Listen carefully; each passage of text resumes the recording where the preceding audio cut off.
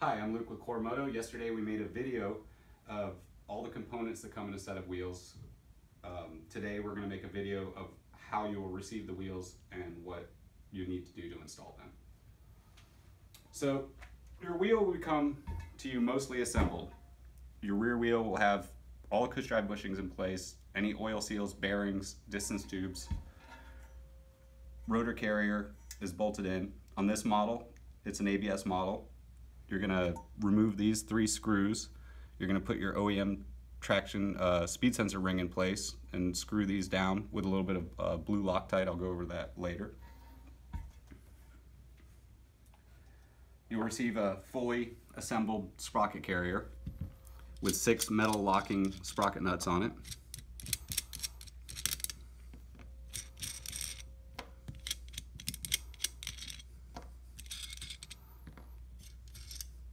So you're going to need a Kawasaki bolt pattern sprocket for any bike. So for example, if you have a 530 chain pitch, you're going to order from any sprocket company a ZX12 sprocket with the appropriate tooth count. Sprocket will go in place. You're going to hand tighten, if I can get them started, the sprocket nut. Now it's a metal locking sprocket nut, so when it comes time to actually tighten it down, you're just going to use a ratchet to get past the tight portion of the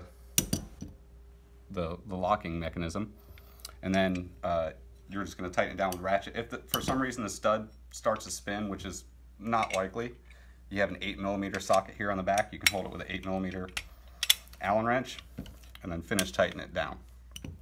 We're not going to do that because this is a new part going to a customer.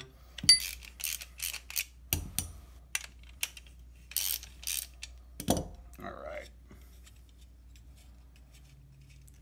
So, let's put these back on. Try not to drop them. So after you install your sprocket on the sprocket carrier, you're going to put these components together and ready to mount the wheel.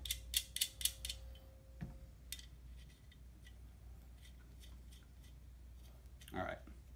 So on this side, this is your drive side.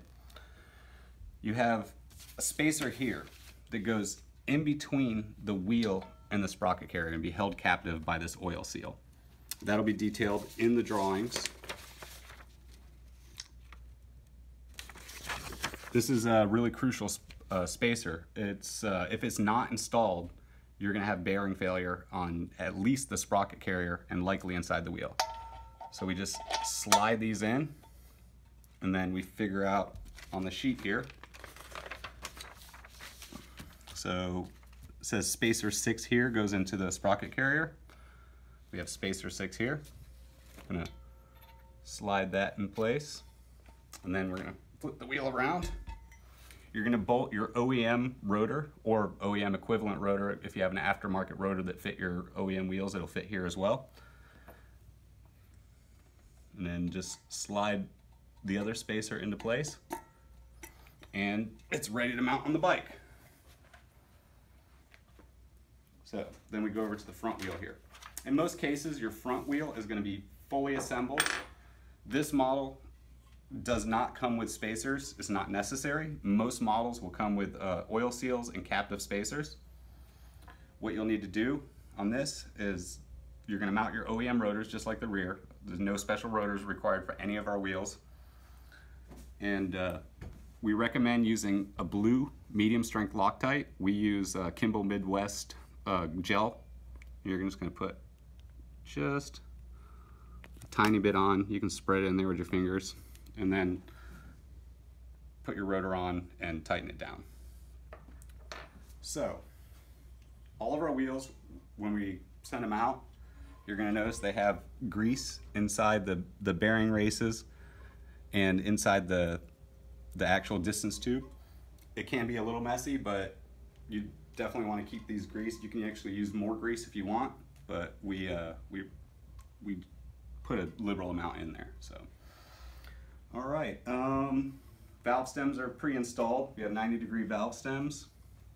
Stickers have direction on each side, so that's a rotation direction.